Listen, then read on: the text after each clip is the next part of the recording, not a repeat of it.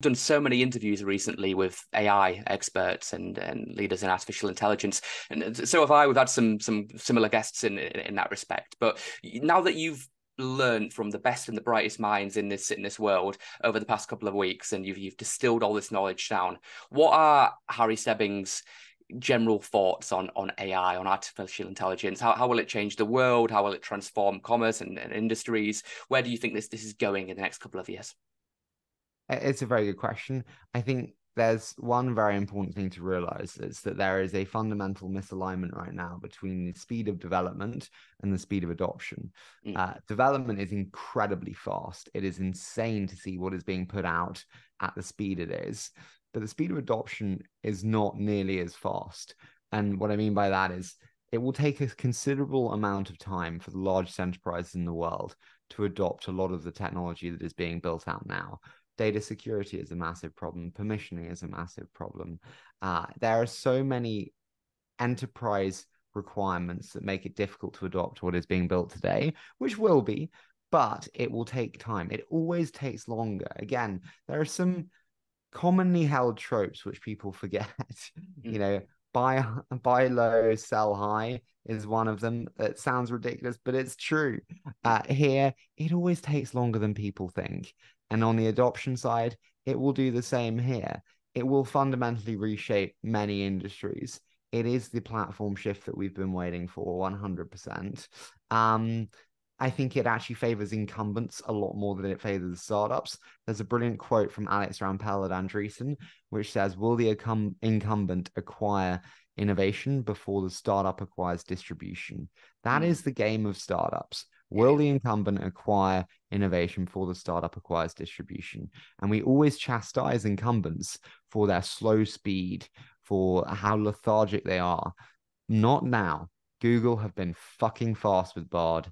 Adobe have killed it with many of their integrations of AI into the existing product suite, Firefly.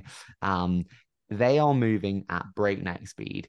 And I think they will actually accrue most of the value and the benefits. And I think 85% of the companies in the AI space raising today will actually turn out to be nothing slash very valueless features.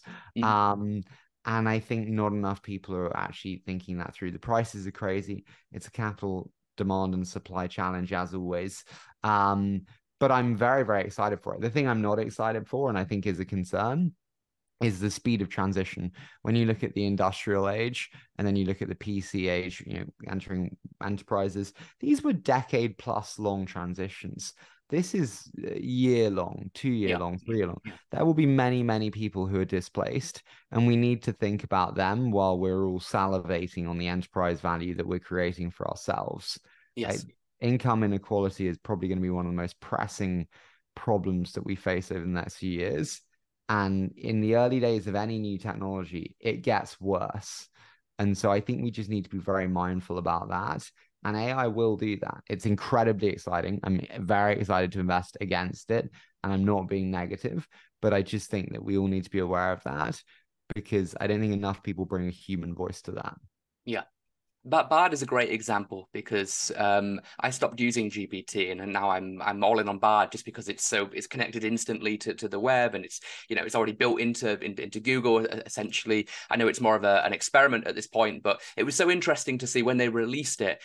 Billions of dollars were wiped off the Google and the Alphabet stock price because of a mistake that was made on an advert initially, and then within a couple of weeks they had fixed it to the point where it was on an equal playing field to GPT. So I do agree that the large enterprises, even though they lack speed, when it comes to AI, this is almost a a life and death moment for a lot of big businesses who could see, oh my God, something could be created which could completely remove our business model. We need to get on top of this, and we've seen people like founders of Alphabet, coming back to the business to try and spearhead these campaigns and initiatives. So it is such an exciting time to be focused on that space.